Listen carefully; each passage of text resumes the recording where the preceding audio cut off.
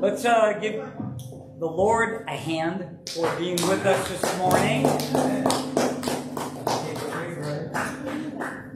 Good morning. How you guys doing? How you guys feeling?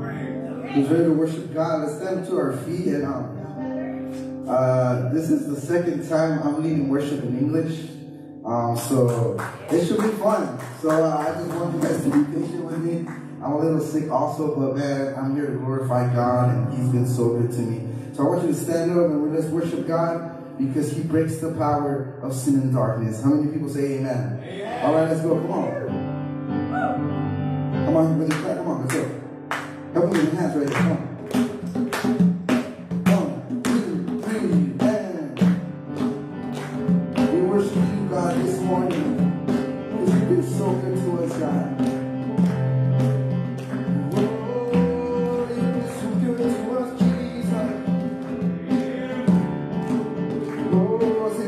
Powers in darkness, who breaks the power of sin and darkness, whose love is mighty and so much stronger, the King of glory, the King of all kings. Oh, who shakes the whole earth with holy thunder and leaves us breathless and all in wonder.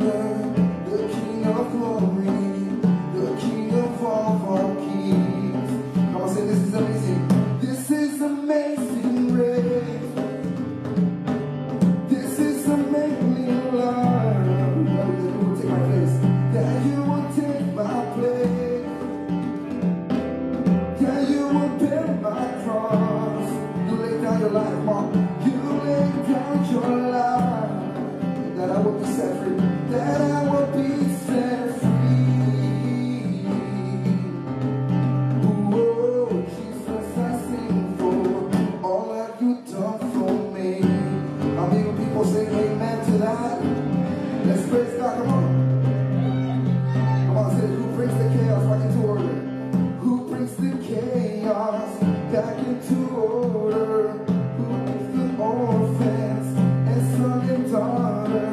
The King of glory, the King of all kings. I'm saying this is amazing grace. This is amazing grace. This is unfailing love. Come on, sing. Yes, you will take my place, and you will bear my cross. Oh, come on, let's sing. You lay down your life, that I will be set free. Oh, Jesus, I sing for all of you done for me. Come on, let's lift up our hands and sing. Worthy, worthy is the Lamb who was slain. Worthy is the King who conquered the grave. Worthy is the Lamb who was slain. Worthy is the King that conquered the risen. Worthy, come on. Worthy is the Lamb who was slain. Worthy is the King who conquered the grave. Worthy is the Lamb who was slain. Worthy, worthy. Come on, sing. This is amazing grace. This is unfailing love. Come on, then you will take my place. That you will take my place. That you will bear my cross. You lay down your life. You lay down your life. That I will be set free. Oh, Jesus, I sing for all that you've done for me. How many people can say God is good? Say God is good all the time. God is good all the time. Come on, let's sing it.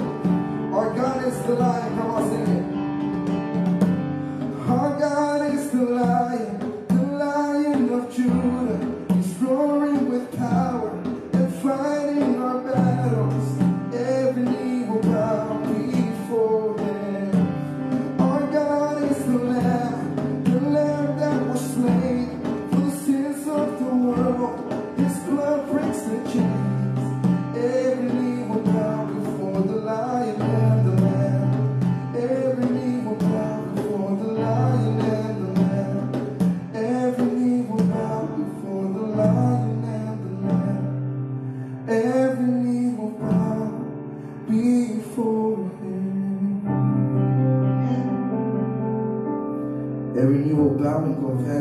Jesus is Lord.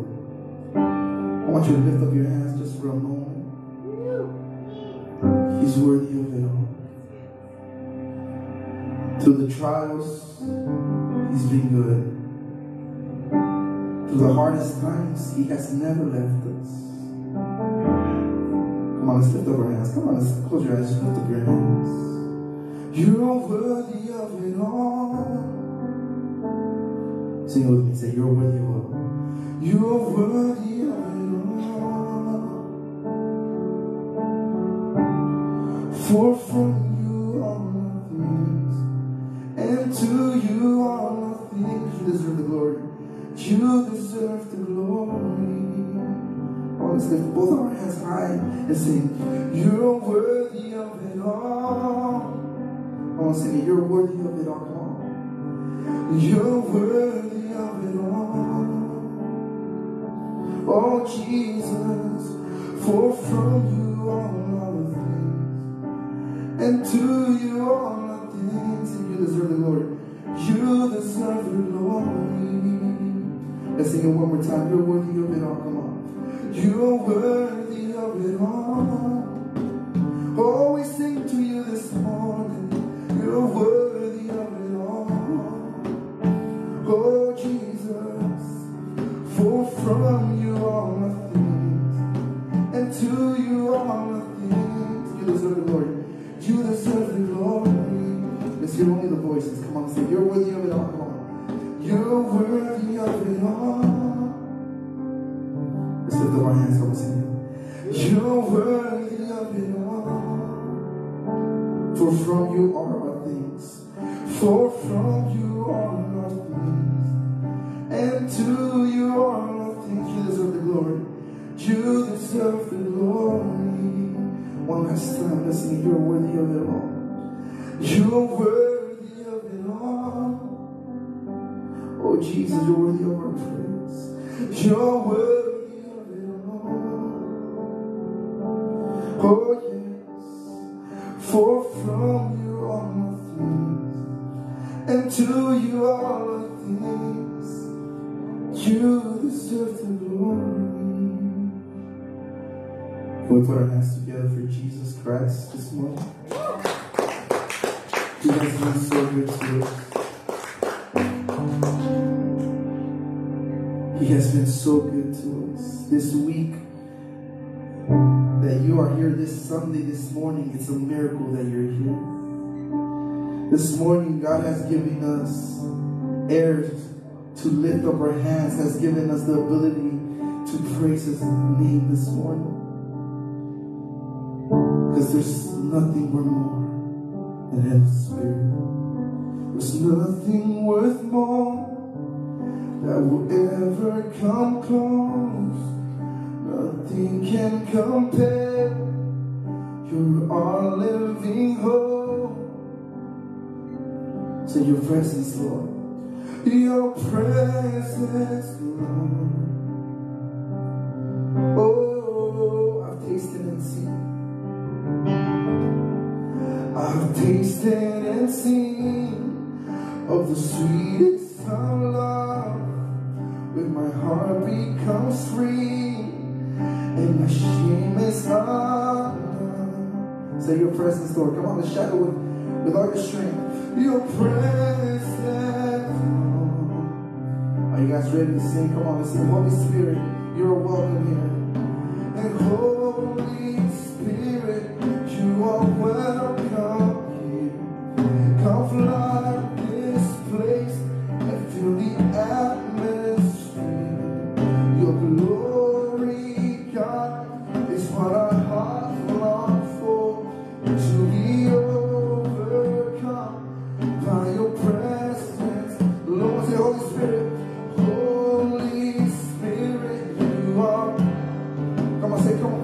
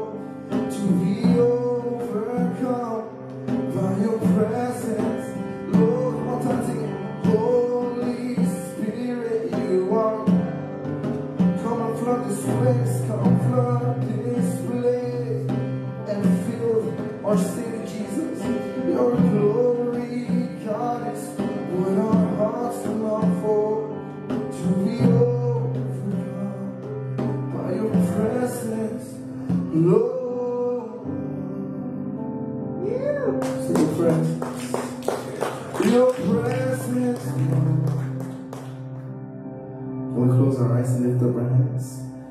Your presence, Lord. Your presence, Lord, is everything I want, Jesus. Is everything I want, Jesus. If I have your Holy Spirit, I am free. If I have your Holy Spirit, there's peace in my life. I am free of depression. I am free of anxiety. Because I want more of your Spirit, Jesus. Because you make a way when there's no way, Jesus.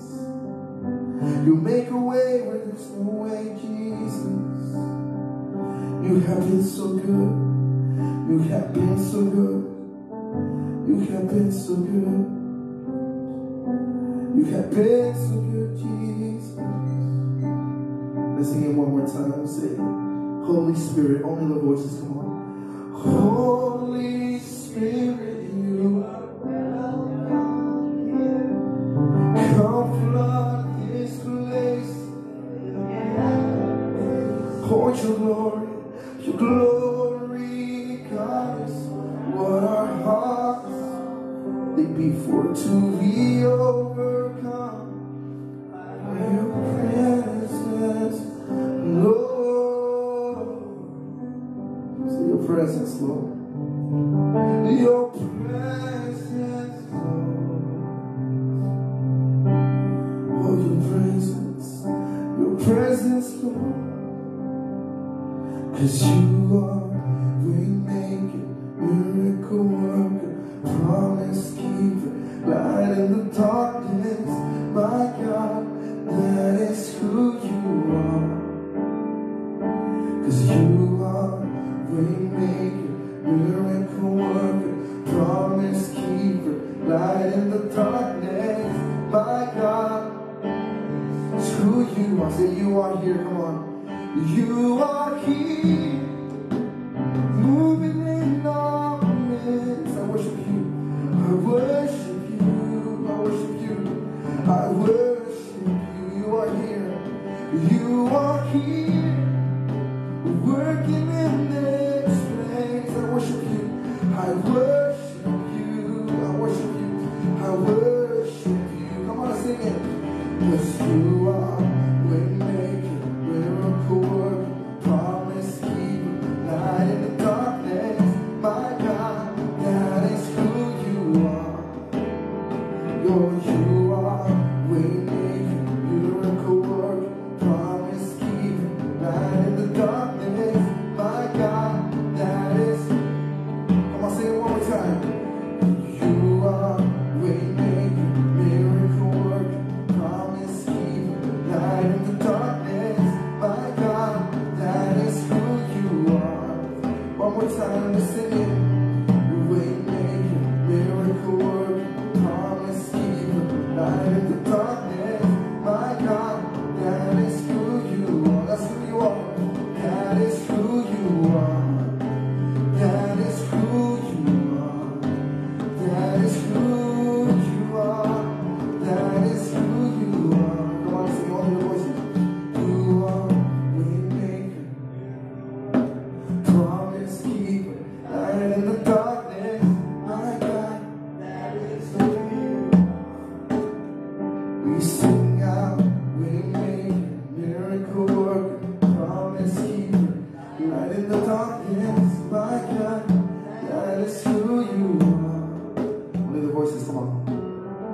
Waymaker, miracle worker, promise keeper, light in the darkness. My God, that is who you are. One more time, one more time. Let's finish strong. Come on. Waymaker, miracle worker, promise keeper, light in the darkness. My God, that is who you are. And Lord, this morning we're singing that you're a way maker, Lord. Lord, you know what we're going through. You know that life has its ups and downs. But Lord, you will make a way when there was no way, God. Lord, we thank you so much for this morning. Speak to us, Lord. And Lord, as we get ready for what's coming next, Lord, I pray, Lord, that you prepare our hearts. in the name of Jesus. And rushing wind says, amen. Put your hands together for Jesus Christ. Come on, let's put our hands together. Come on, come on. He deserves our praise. He deserves our praise this morning. In the name of Jesus. We're going to get ready for our offerings. So get the offering ready. And be joyful when you give.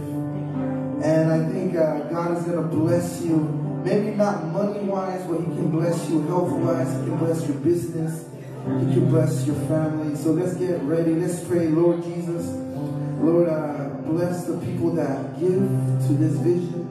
Lord, bless the people. Bless their business. Bless their families, God.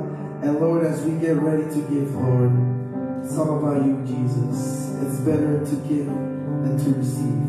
In the name of Jesus. So let's get together and let's collect the offering as we sing Waymaker. Waymaker, beautiful worker, promise keeper, light in the darkness. My God, that is who you are. 'Cause you are Waymaker, miracle worker, promise keeper, light in the darkness. My God, that's who you are. Let's sing it one more time. You are Waymaker, miracle worker, promise keeper, light in the darkness. My God, that is who you are. That is who you are. That is who you are. That is who you are. Let's put our hands together for Jesus. One last time. He is good. He is good. Amen. He is good. He is good. We're good, Pastor. Amen. Amen. Let's put our hands together for Pastor. Come on, Pastor. Come on. We're good, Pastor. We're good. We can keep on worshiping for 5 hours. Yeah, I know. You want to do another one? Go for it. Do one more. How many know that we worship, we live to worship Him? Let's sing one last song, and before we enter the message, I want you to just lift up your hands right there where you're sitting down. Just lift up your hands, close your eyes, and during the week, you know, we sometimes forget about God, we forget how good He is, and because we're busy with our schedules, we're busy with life, and I think it's not about just religion. I think it's about relationship with God. And I believe that our relationship with God has to be closer every single day. So I want you to just lift up your hands, close your eyes, and we're just going to sing this really quick. Sing, to worship you I live, to worship you I live, I live to worship you. Come on, let's sing, to worship you I live, come on. To worship you I live, to worship you I live, and live to worship you. Come on, I want to hear you guys sing it. Come on, let's say, to worship you I live, to worship you I live. Come on, to worship you I live, and live to worship you. Oh, say, to worship you I live. Come on, to worship you I live, to worship you I live, and live to worship you. Oh, come on, only the voices. Come on, sing to worship you. To worship you I live, to worship you I live, I live to worship you. One last time, let's sing to worship you I live. Only the voices. To worship you I live, to worship you I live, I live to worship you. One last time. Come on, let's sing it one last time. To worship you I live, to worship you I live to worship you. We live to worship you, Jesus. Thank you so much. In the name of Jesus. Put your hands together for Jesus. Amen. Amen.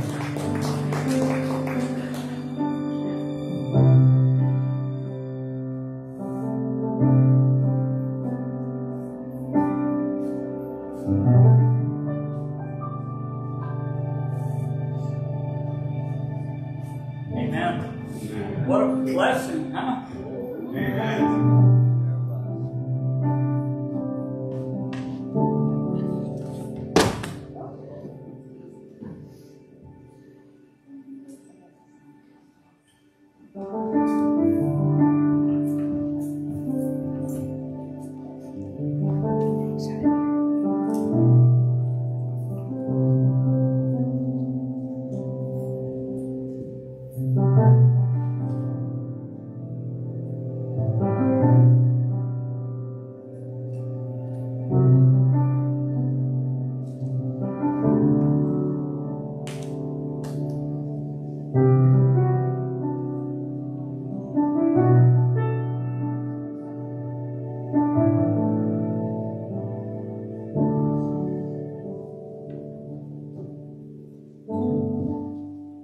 Amen. Thanks so much.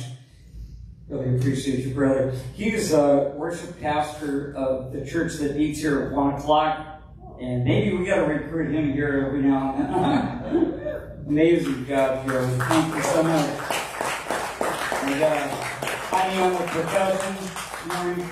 And it's a blessed time to be in the house of the Lord, isn't it? Amen. We got some ground to cover this morning, folks.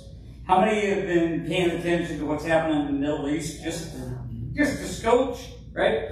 Last week, when we were together, we talked about the Valley of Dry Bones, and it was basically the concept that God is bringing His people back into their land, okay?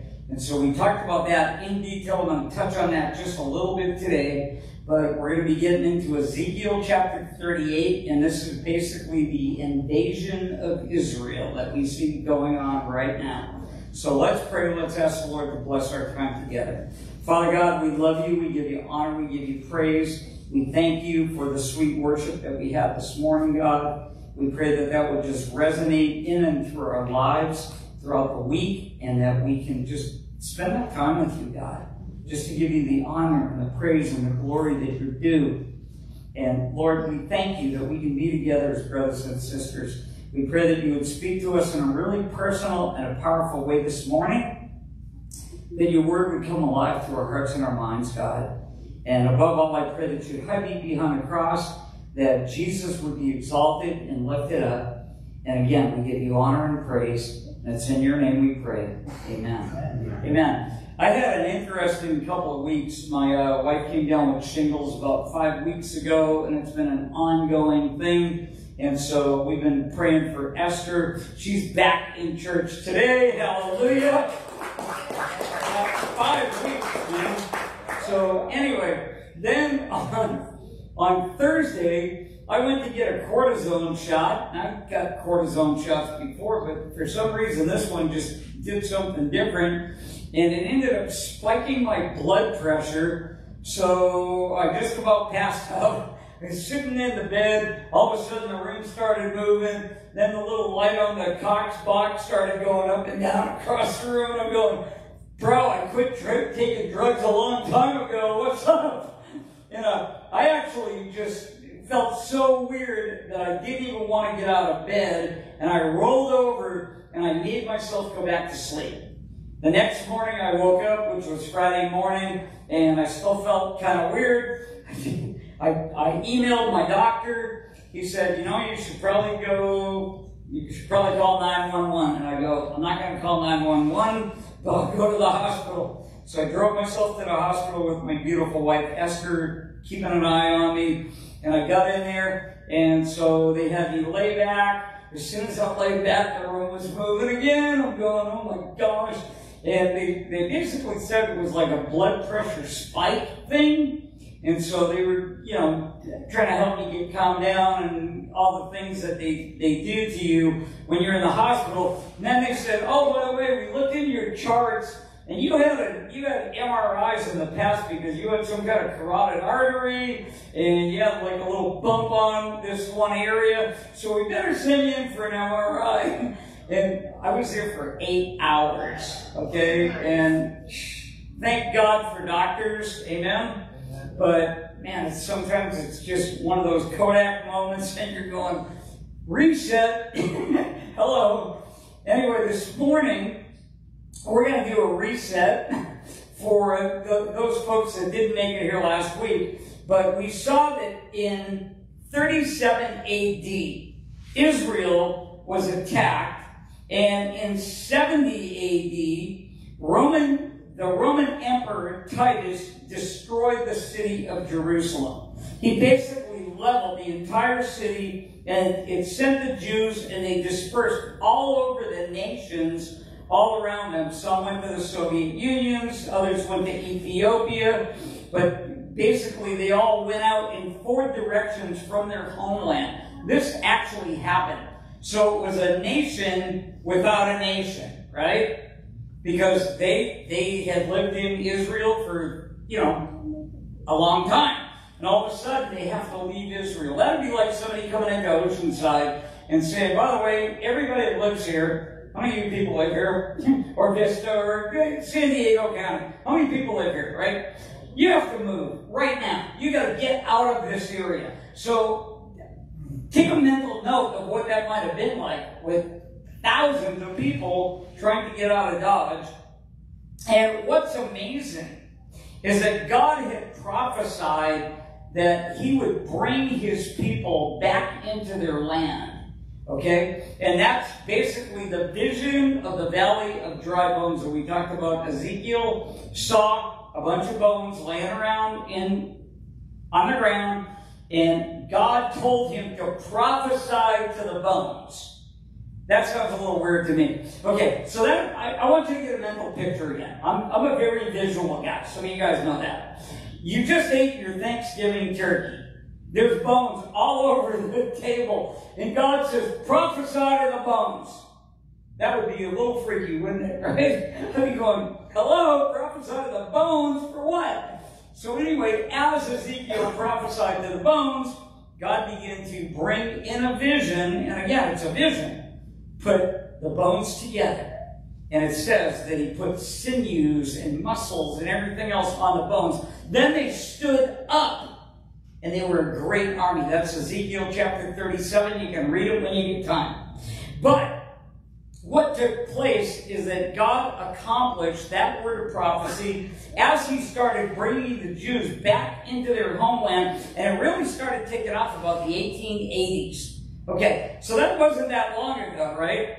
1880s was not that long ago, and God started bringing the Jews back into their own land, and there was quite a disbursement of them. As of 1948, a total of 465,000 had already left other nations and returned to their homeland. And against all odds, all mathematical odds, Israel became a nation again in 1948. That's a miracle of God. Having a nation that gets totally dispersed, they have no home, then God brings them back home, then they have a nation again. That has never happened in the history of the world, except for Israel. In 1967, they captured Jerusalem and the West Bank, and in 1973, they defeated the enemies that came against them, basically from all 4 sides around them. That happened in 1973, and Israel defeated them. Again, against all odds, right? When you got enemies all around you, it's pretty hard to defeat them. That's exactly what God did with the people. So it was indeed a miracle of God. Since 1881 to today, there are now 7 million Jews back in their homeland. That's amazing, especially for the size of Israel. Israel is about the size of Rhode Island. How many know that Rhode Island is one of the smallest states in the United States? Israel is about 18 miles across in the shortest area, and it's about the size of Rhode Island. 7 million people are back in the land. And guess what? The devil is not that thrilled about Israel. Okay? And they have been threatened time and time again. So we're going to take a look at some of the prophecies of Gog and Magog. And you hear these words and you're like, who's Gog? Who's Magog? What's that all about, right? And a lot of times we have to dig a little bit deeper to find out exactly what it's talking about. And I personally believe that there's a really good chance, just saying, there's a really good chance that Ezekiel 38 and 39 could be taking place right before our eyes. I'm serious, okay? The Bible says that there will be a pre-tribulation rapture. I don't know when that's going to happen. If anybody tells you that they know when it's going to happen, they're liars. They're false prophets, okay? So we don't know, excuse me, we don't know if the rapture is going to happen at the beginning of the battle of Magog and Gog, or if it's going to happen at the end of that battle. We don't know for sure. All we know is it's coming down. It's getting closer and closer. And what I'm about to say should excite you. Jesus Christ is coming back to the earth soon. Does that get you excited? Yes. Hello. Okay, people have been waiting thousands of years for this, and we are living in that time period. It's amazing. It's totally amazing. The fact that we are in the generation of Israel becoming a nation again. That blows me away. Hello. So anyway, this morning, we're going to look at the prophecies of Gog and Magog, and they're some of the most dramatic prophecies in the entire Bible. The main thrust of these chapters is that there will be an invasion of Israel by a great conglomeration of armies from various nations that will actually attack Israel from the north, south, east, and west. And please understand that Israel is the only democratic nation that is completely surrounded by Islamic jihadists. Okay, now, just before you go into the pastor's views and Arab phobia, something, okay, that's not what this is about. Okay, that is not what this is about at all. What it's about is that there are different people that have different beliefs. And we're going to be talking about that today as we go along. And I love Arab people. I like Arab food. I like everything about Arabia. Okay? And all of that. But the bottom line is we're going to be seeing that there's going to be some things taking place that are going to shake the world. Okay? Ezekiel chapter 38, beginning in verse 1. It says, "Now the word of the Lord came to me, saying, Son of man, set your face against Gog." This is an individual. Gog is not a nation. Gog is something different. So we're going to be talking about that as we go. But it says here, "Son of man, set your face against Gog, of the land of Magog, the prince of Rosh, Meshach, and Tubal, and prophesy against him." Now, I want to stop there just for a minute, because we're going to do a little bit of history lesson, okay? Are you guys okay with history lessons? Okay, so we're going to take a look at some history, and basically it's a story of Abraham and the two sons that Abraham had. The first one was by Hagar, a maidservant. His name was Ishmael, and he is now known as the father of the Islamic nations. Ishmael is the father, the one that basically got it all rocking and rolling. Okay? Ishmael is the father of the Islamic nations. Abraham's second son, Isaac, was the miracle child that God blessed him and Sarah with when they were both in their 90s. God told them, you're going to have a kid when they're 90. That would be a little bit difficult for people to fathom, wouldn't it? Hello. I'm 69. I'm not going to tell you how my wife is. Well, we're not planning on having any kids anytime soon. Okay? We already did that. We already took care of all that business. And the bottom line, if God came and said, Fred, I'm going to give Esther a child, I'd be going, hello? You better talk to Esther about that. Okay, so, I mean, think about it, right? We're over 60, I'll tell you that much. But if you were 90 and God said, I'm going to give you a son, you'd be going, there's no way. There's no biological way. There's no medical way. it ain't happening anytime in this lifetime.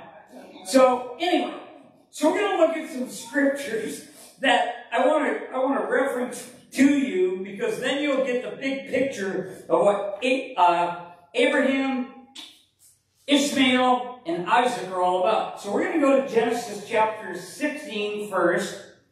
Genesis chapter 16.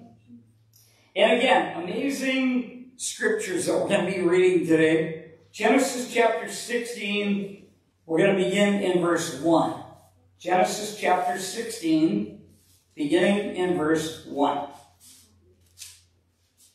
It says, "Now Sarai, Abraham's wife, had borne him no children. And she had an Egyptian maidservant whose name was Hagar. So Sarai said to Abraham, 'See now, the Lord has restrained me from bearing children. Please go into my maid. Perhaps I shall obtain children by her.' And Abraham heeded the voice of Sarai. Then Sarai," she's later called Sarah, by the way. That's why I keep going back and forth between the Sarah thing. Okay? "And Abraham heeded the voice of Sarai. Then Sarai, Abraham's wife, took Hagar, her maid the Egyptian, and gave her to her husband Abraham to be his wife. And Abraham had dwelt 10 years in the land of Canaan." So now, basically, these people are trying to help God out.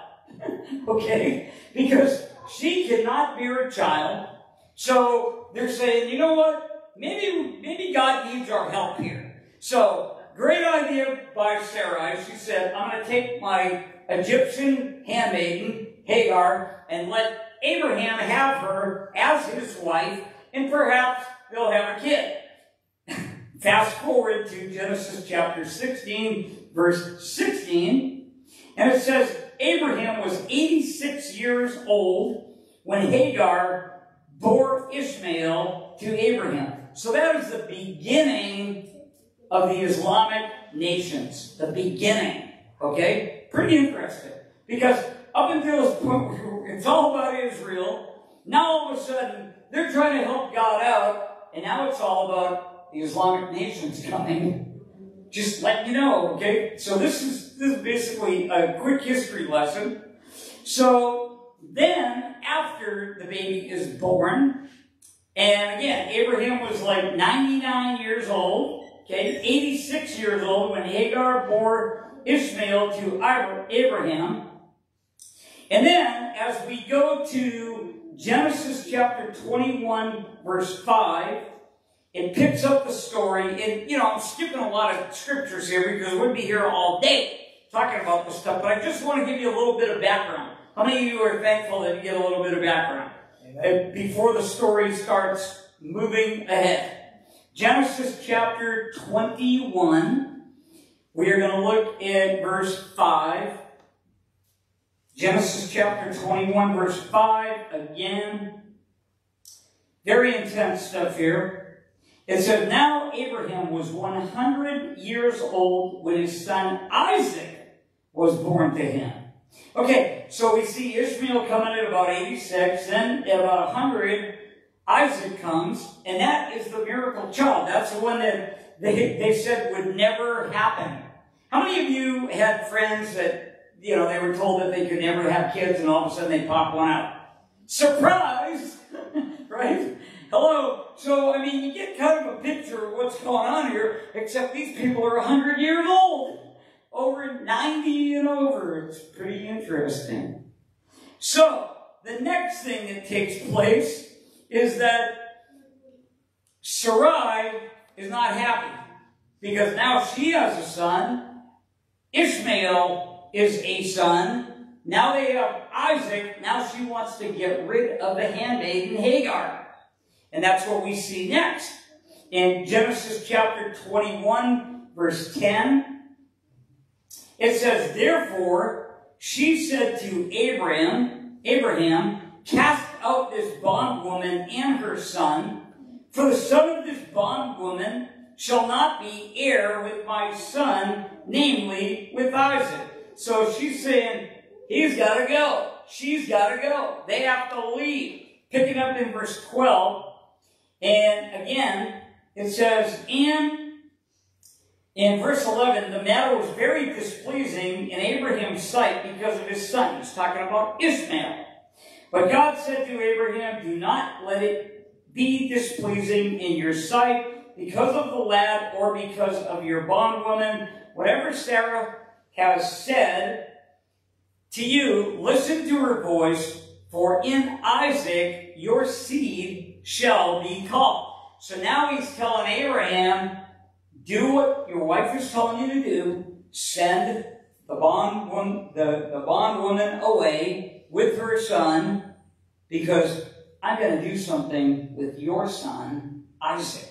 Okay? And Isaac was basically the son of promise. Okay? So, anyway, in Genesis chapter 22, it gets pretty real.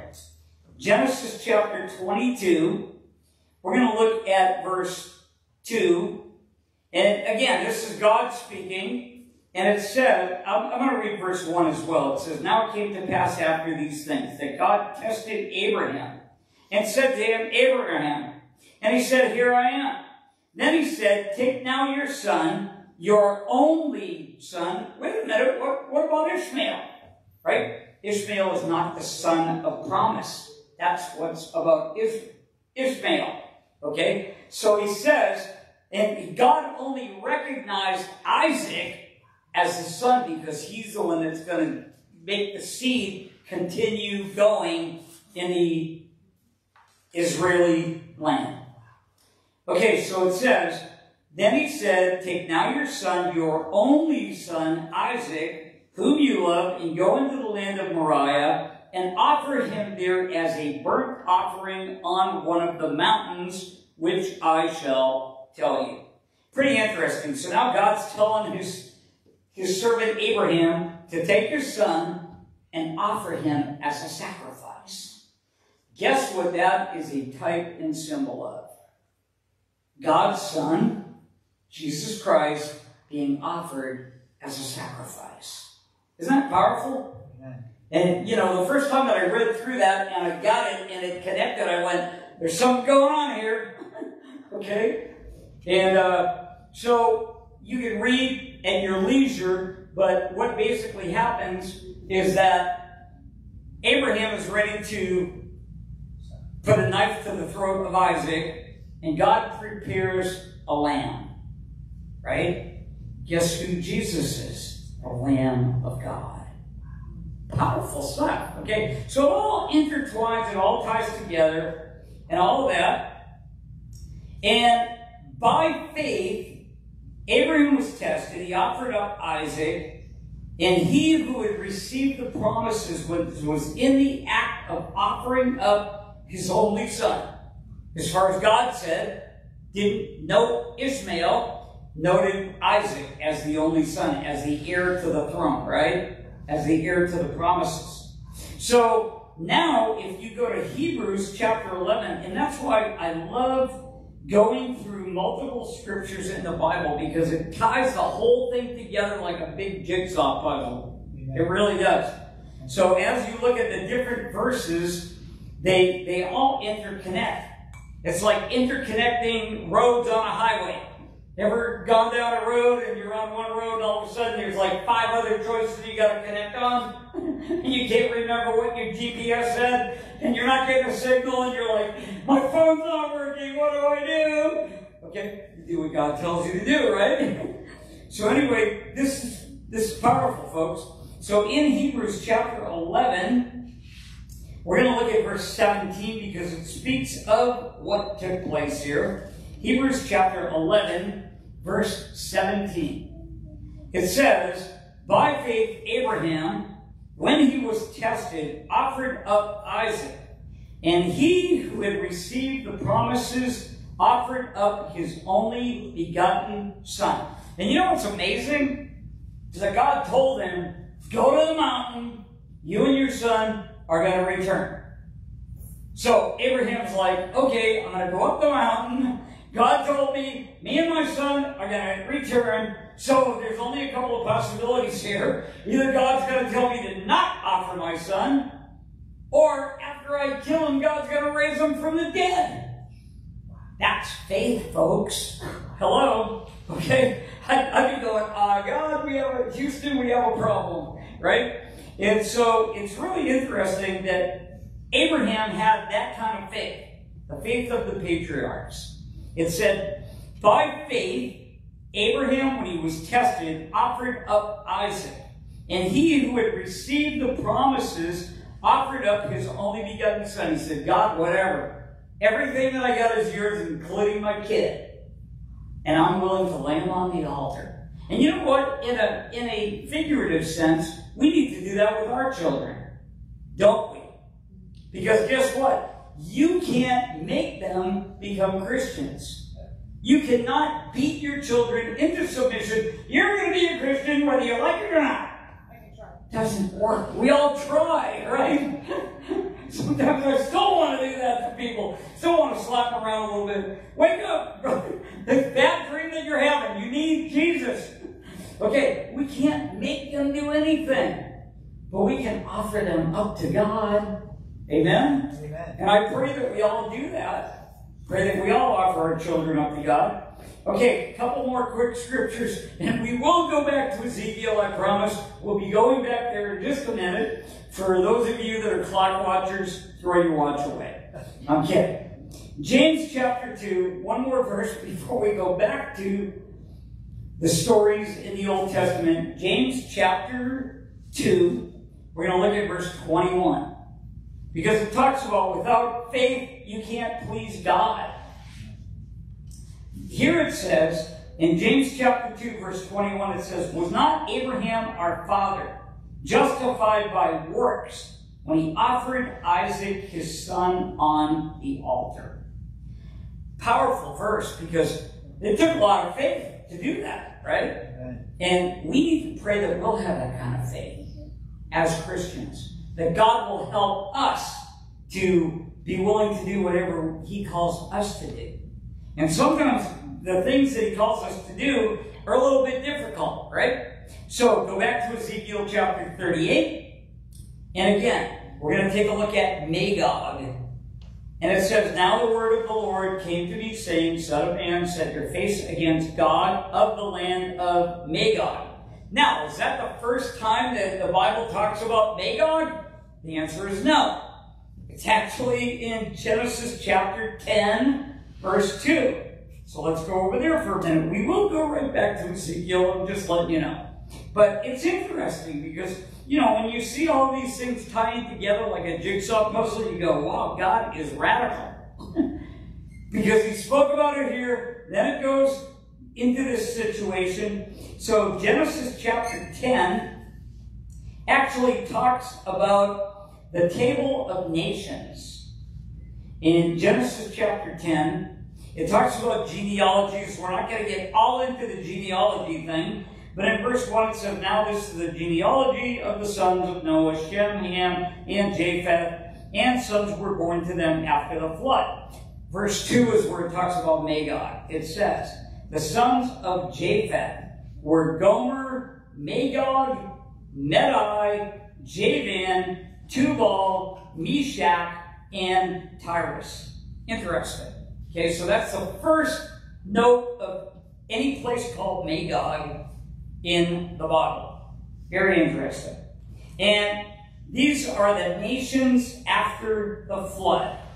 And again, it's called the Table of Nations. Josephus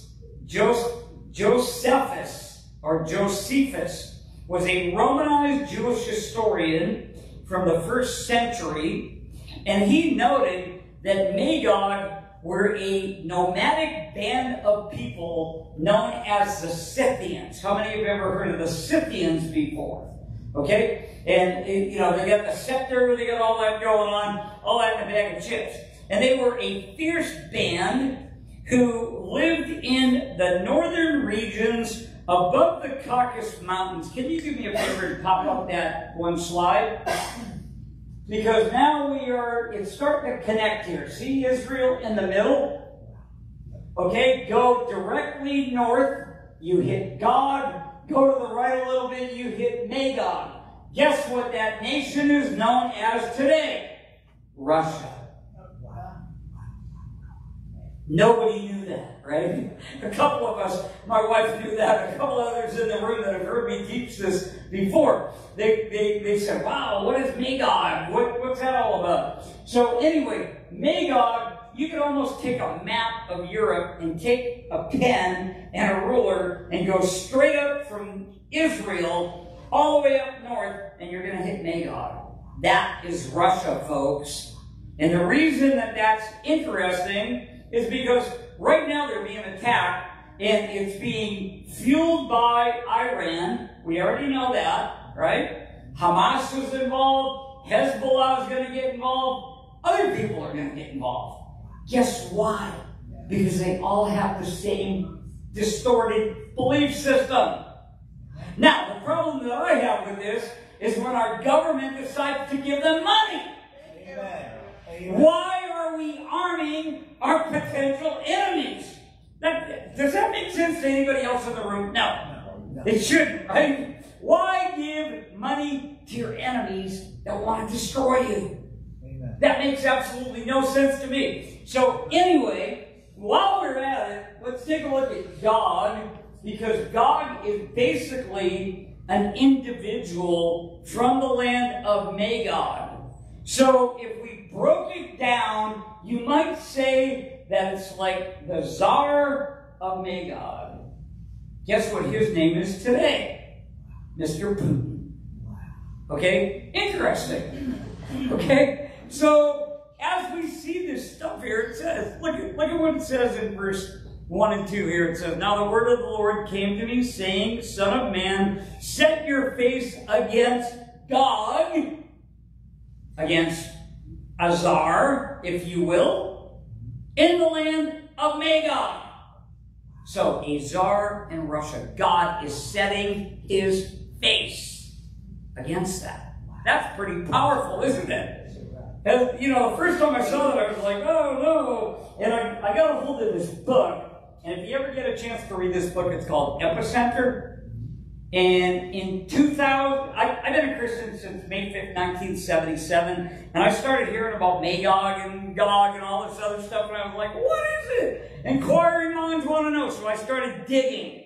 And I started finding out more and more and more information. And I was getting totally blown away by it. Then this guy comes out with this book called Epicenter, and it talks about what happened in like 2005, and it calls him Tsar Vladimir Putin. Hello. 2005, or 2004 in the Boston Globe. The Boston Globe is calling Putin a czar. Then it goes on, it just keeps talking about all this stuff. This is December 16, 2004. Omaha Herald. Putin sets Russia on its fascist path. It goes on and on. The empire strikes back. 2006. A confident Kremlin is throwing its weight around. Associated Press. 2006. Russia's Putin reclaims dominant role in the former Soviet Union. Well, I thought Russia got broken up and they were gone. They were dissolved. Guess what? They're back. Hello. Pretty interesting stuff. So as you track through all these things, you're going, wow, I think I see this happening in our lifetime. This is pretty freaky, right? Anyway, as we pick it up, then it says, it talks a little bit about the Prince of Rosh. This is actually where the name Russia came from. Rosh, okay? And again, like a title, a czar, a dictator of the land of Magog, the land of Russia, and coming soon to a theater near us. Then we're going to pick it up in verse 2 again. It says, Son of man, set your face against Gog, of the land of Magog, the prince of Rosh, Meshach, and Tubal, and prophesy against him, and say, Thus says the Lord God, Behold, I am against you, O Gog, the prince of Rosh, Meshach, and Tubal. Verse 4, I will turn you around put hooks into your jaws, and lead you out with all of your army, horses and horsemen, all splendidly clothed, a great company with bucklers and shields, all of them handling swords. Now it gets crazy. Look at what verse 5 says. It says, Persia. Up until 1935, Iran was called Persia. Just thought I'd let you know. Does anybody else see the picture here? Okay, so we got God, we got Russia, now we got Iran, and they're all going to be working in concert to try to destroy Israel. And again, it sure looks like it's coming soon to a theater near us. But guess what? God is going to defend Israel. Amen. Can I get an amen? Amen? God is going to defend Israel. So what the devil means for evil, God's going to turn around. He's able to do it. He does it in our lives, right? Amen. What the devil means for evil, God is able to turn it around. Praise God for that. So here it says Persia, Ethiopia, and Libya are with them. So again, want to put that map up again? Yeah, so you see Libya is called Put, Egypt, we see Persia, which is Iran, we see Togarmah up there, we'll talk more about that later, we see Meshech over to the left, right above Israel, and again, Israel's a little dinky country, and all these Islamic nations are going to go against it at the same time.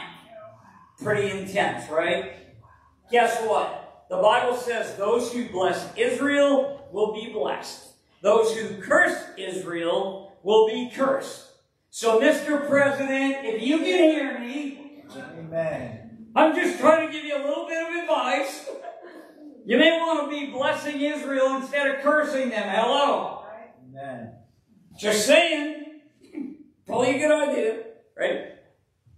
Okay, Meshech, Tubal, all these names, they really mean nothing to us until we take a look at a map like that. And we see what the nations used to be called that are now in those areas, and it sure looks like it could be possible. Hello? Just possible. Okay, here we go. So it says Persia, Ethiopia, and Libya are with them.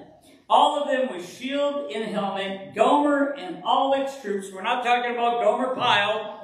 Just making sure you're awake. Okay. Gomer and all its troops, the host of Togarmah from the far north with all its troops. Many people are with you. And I want to read something to you real quick. Because the countries mentioned here that will be involved in an all-out assault against Israel in the future include most of the Muslim countries in the surrounding areas, including Iran, Persia, Ethiopia, and Libya, and the Muslim countries in the southern part of the former Soviet Union. Conspicuous by their absence are Iraq, Syria, Saudi Arabia, Jordan, and Egypt, who were all traditional enemies of Israel. Okay, so for some reason those nations aren't involved in all of this, but we'll find out more as we go, right?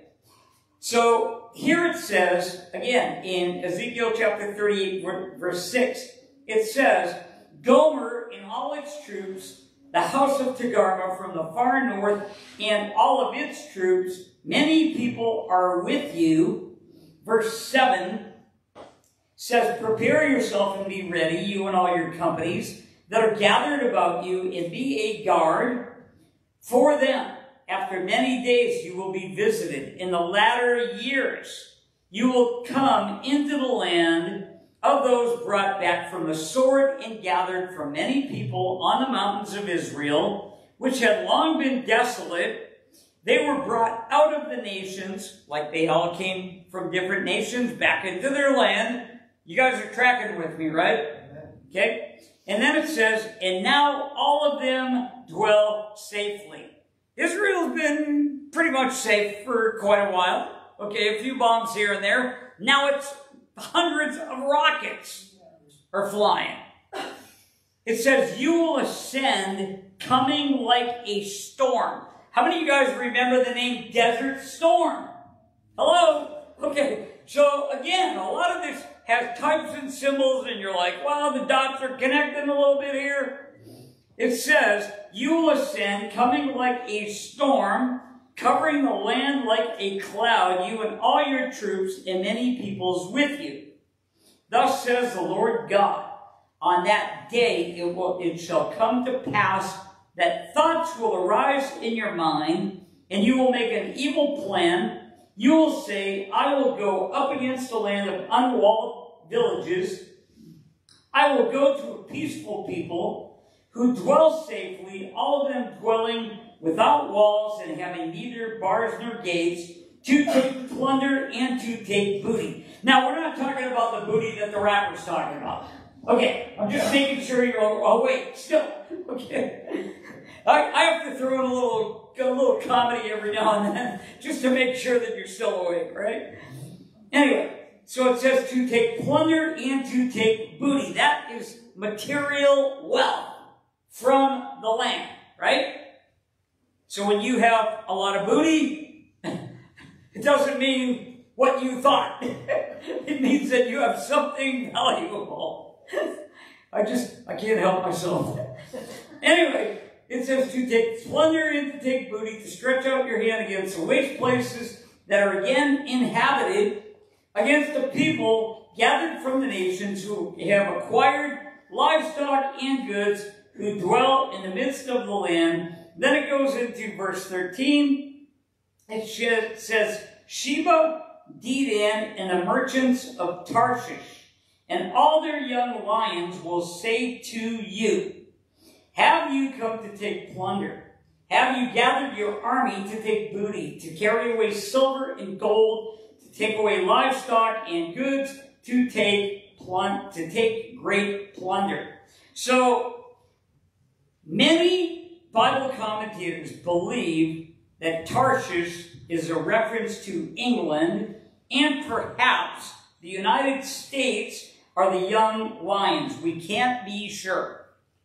Okay, it's interesting. But if that identification is correct, then England and the U.S. will object to the invasion, but they won't get involved militarily.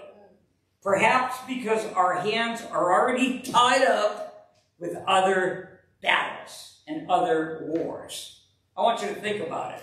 You know, no matter how much light, no matter how much news is shed on Israel, you keep hearing about money going to the Ukraine.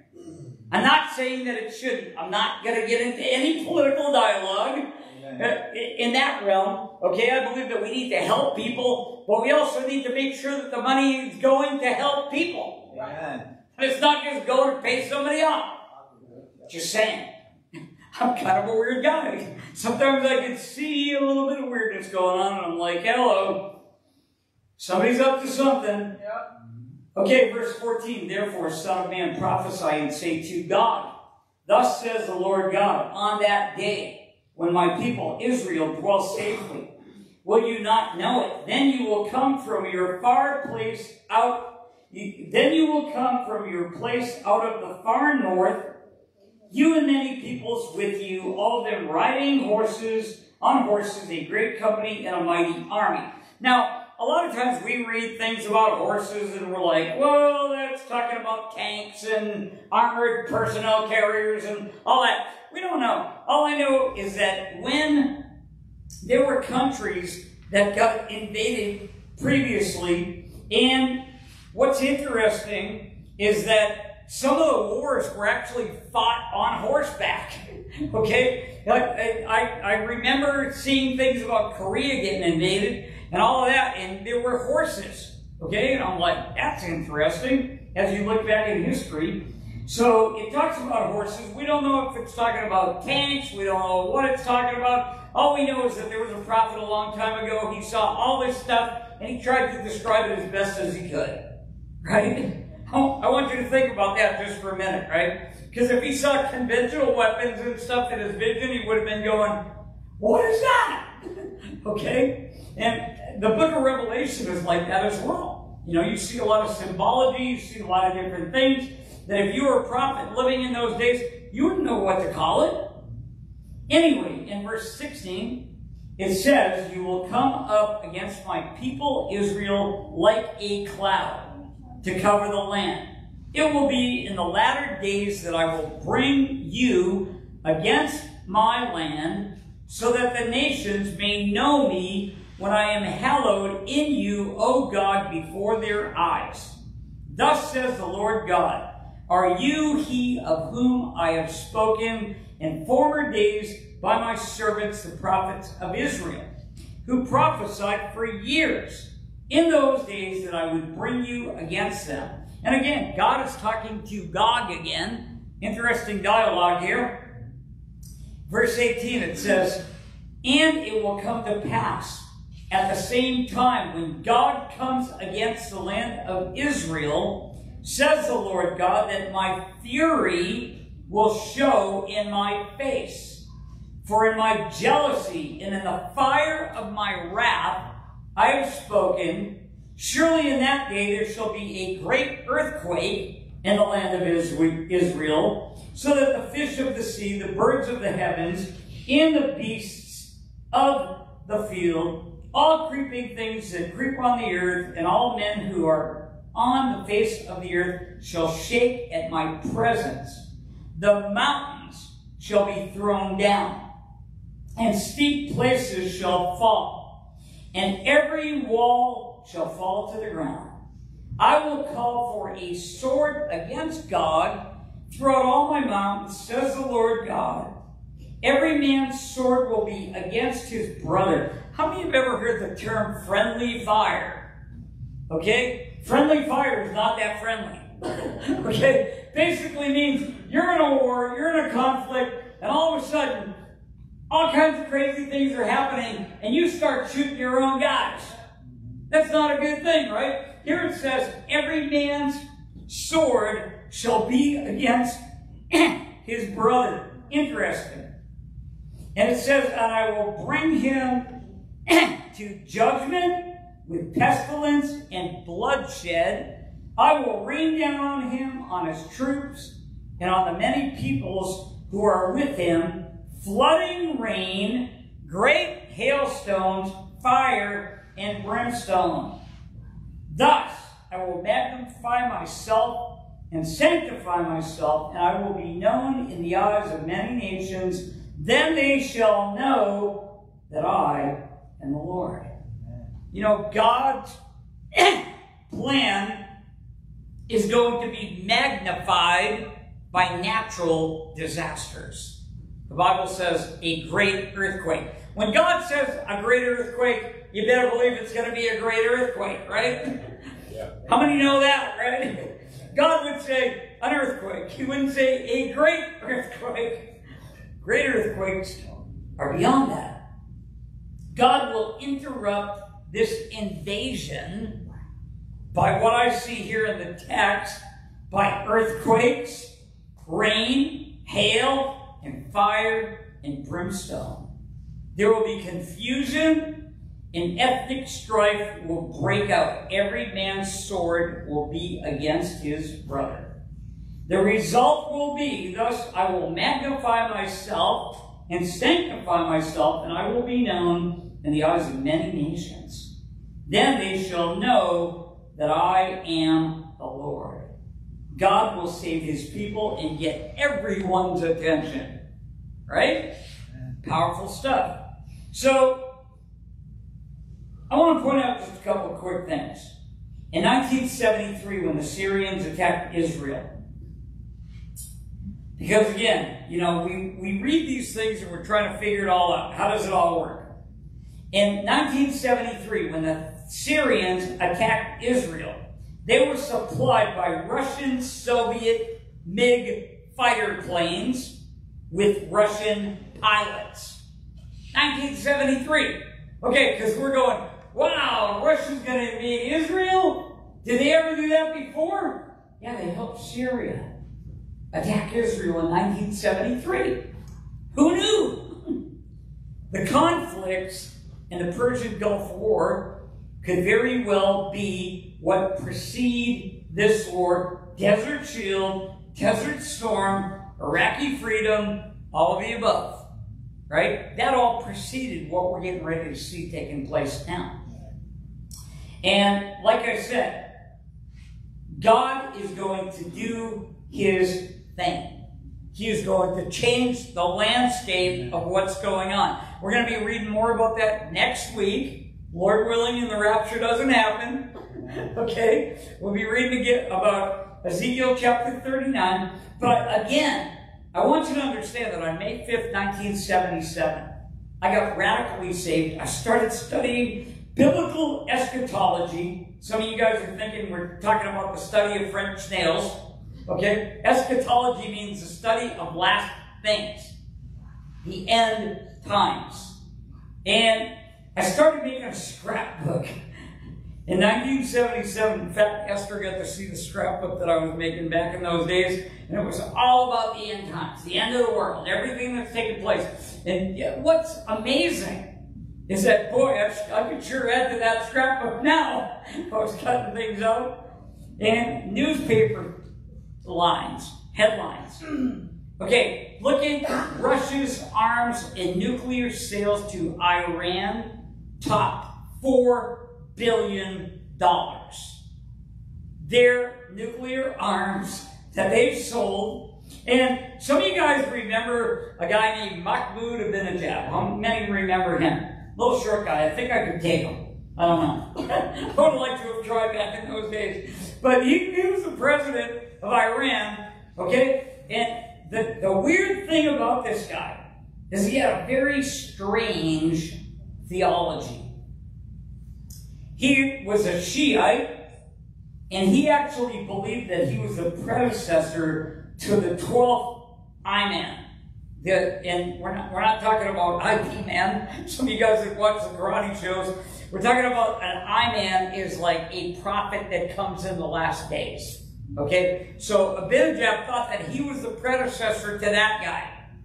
And it's interesting because the last ruler of Islam, whom some Bible scholars believe could be an Antichrist type symbol, but this guy, Abinadab, had been invited to the UN twice. He stated that Islam is ready to take over the world. He said Islam is the savior of the world. They called Israel the little Satan. How many remember that? And they called the United States the great Satan. What that tells me is that they hate our guts too. Not only are they going to go after Israel, sooner or later, they may come after us. He believed that he could usher in the 12th Imam by starting a jihad against Israel and the U.S. Look at what we see now happening on college campuses. It's insane, folks. It's insane. People are rising up and going, death to Israel. Leave the free Palestine. Do this, do that. Okay? Sounds a little bit reminiscent of some of this kind of talk. Okay? And I'm not saying that they're all evil and they're all going to hell. I'm saying that they need to get saved and they need to repent of their sins. Amen. Just like everybody else, right? Amen. Hello? Anyway, the current president of Iran is even worse than Ahmadinejad was. He is also a Shiite Muslim, meaning that he's very extreme. He continues to be a terror. His nickname is the Butcher of Tehran. Pretty intense. This is the president of Iran. This is what we're up against now, folks. So, again, as we look at all these things that are going on, we need to pray. Hello. This is not rocket science, folks. We need to be praying. We need to have our eyes wide open to what's going on the news. And I don't just watch Fox News. I watch all kinds of crazy news. I actually watch Al Jazeera every now and then just to see what they got to say.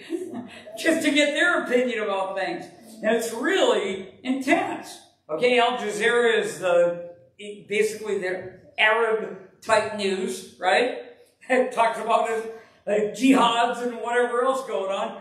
And I got to tell you, the future looks very bleak if you look at it from their perspective. If you look at it from God's perspective, God wins. Amen. Amen. And Israel will still be here after all those other nations are destroyed. That's all I know. And News at 11 next week, Ezekiel chapter 39. Let's pray. Let's ask God to bless our study of His Word, and that He would just embed these things into our hearts and our minds. And we'll have the worship team come up and do a closing song. But let's go before the Lord. Father God, thank you for your Word. Thank you for opening our eyes. And you are so faithful to do that. And Lord, I pray that you would prepare your people, God, for your return. Above all, that we would know that we are safe in you. Know that we are sealed in you. That we don't have to worry about all these things. We just have to continually put them back in your hands. And so, God, we love you. We give you honor. We give you praise. I pray for every single person that's in the room. I pray that they would be right with you, that they would surrender to you, that they would continually ask you to wash them clean from their sins and to make them new creations. And so if that's you this morning, if you want to rededicate your life to the Lord, just slip your hand up. I'll pray for you wherever you're sitting. If you say, you know what, Pastor, this kind of stuff is a little bit freaky, but it could be a good thing that God is getting my attention. And you want to just ask Jesus to help you. So just draw closer to Him. Just lift up your hand and let me pray for you. God's going to move. Those who want to, join me in this prayer. Lord God, thank you that you love us. Thank you that you have a plan that is greater than the plans of this world. And Father, I pray that you help prepare me for your kingdom, God. That you would wash me clean of my sins. That you would write my name in the Lamb's book of life. That you would do a work of your grace in me and through me. Help me to be an end times warrior for your kingdom. That I would stand and be bold and tell others about you and point others to you. Lord, we love you, we give you honor, we give you praise. In Jesus' name, amen. I'm gonna see a victory. I'm gonna see a victory. For the battle belongs to you, Lord. Can we put ourselves, can we stand up and let's sing this? I'm gonna see a victory. I'm gonna see a victory. Come on. For the battle belongs to you, Lord. And I'm gonna see a victory. We'll see a victory. For the battle belongs to you, Lord. And I'm gonna see a victory. I'm gonna see a victory. For the battle belongs to you, Lord. And I'm gonna see a victory. I'm gonna see a victory. For the battle belongs to you, Lord. So you take what the enemy, you take what the enemy meant for evil, and you turn it for good. You turn it for good. You take what the enemy meant for evil. You take what the enemy meant for evil, and you turn it for good. You turn it for good. Come on, sing it one more time. Say it, amen. You take what the enemy meant for evil, and you turn it for good. You turn it for good. Say, I'm gonna see a victory. I'm gonna see a victory. I'm gonna see a victory. For the battle belongs to you, Lord. And I'm gonna see a victory.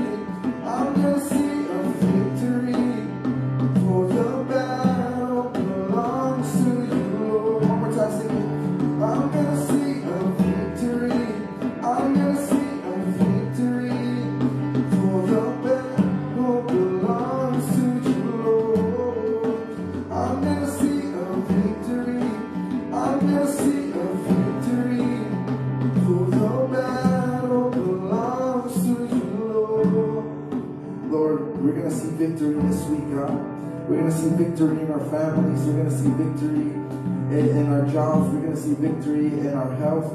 Thank you so much for bringing us here, God. Lord, as we start a new week, Lord, we're going to see your powerful hand, Lord, over our lives. Thank you so much for bringing us this morning. And Lord, we bless the people that came today, Lord. And Lord, take care of them, that they have an amazing week. In the name of Jesus. And we all say, amen. Put your hands together for Jesus. Amen. I think we're done here, right? We're done here, Pastor? We're done. All right, have a good week, guys. God bless you guys. I love how you sing all that together. Oh yeah. That map. Yeah, like that. Yeah, that map was crazy. And where they all went once they